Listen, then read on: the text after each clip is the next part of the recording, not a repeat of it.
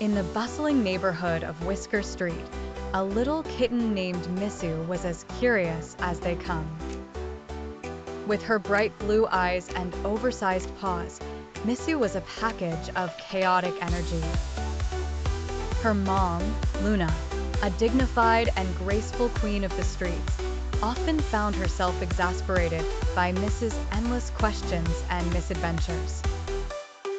One sunny afternoon, Missu discovered a mysterious, shiny object under a car.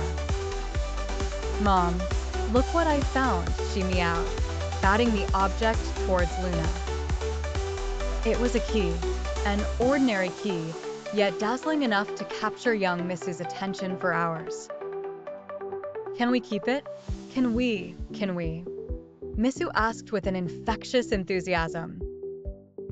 "A key opens something, Missu. We don't know what it unlocks," said Luna with a mysterious tone, knowing precisely how to intrigue her daughter while also encouraging caution.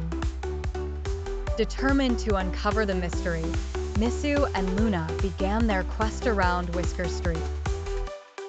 They tried every lock they could find, garden sheds, old cars, even mailboxes, but none fit.